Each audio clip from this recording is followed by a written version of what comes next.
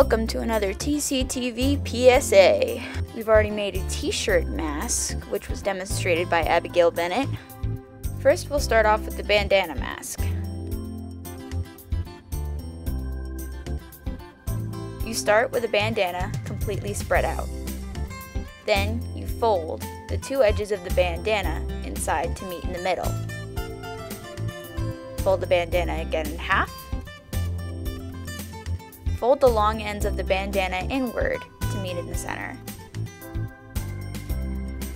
Take two rubber bands or elastics and stretch them over the ends of the bandana.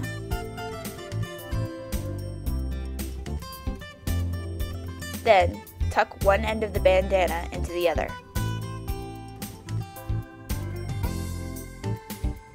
And your mask is ready! Now for the fabric mask. For the mask, you'll need scissors, 2 layers of fabric, a ruler, a sewing machine, and a pencil.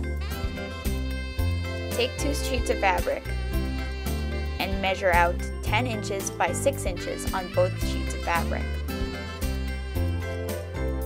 Lay one on top of the other. Make a fold along edge of the mask about 1/4 inch long. We used pins to keep our fold in place. Then sew that fold down. If you use pins, be careful to take them out as you keep sewing.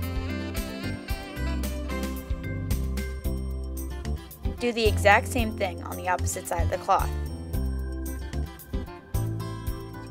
When both 10-inch sides are sewn, pin down about a 1/2 inch long fold on the 6-inch side of the mask. On the 6-inch side, be careful to sew away from the edge of the cloth to leave a hole that can go all the way through the mask. Do the same on both 6-inch sides. Cut off all the excess thread. And now you have a suitable cloth to make a mask. You can use either strings or elastic to put through the sides of the cloth. What we did is we made two 2-foot by 1-inch sheets of cloths to turn into cloth strings for our masks. We sewed a seam about 1/4 inch into the fold, turned them inside out, and made 2 strings for our masks. And your mask is done!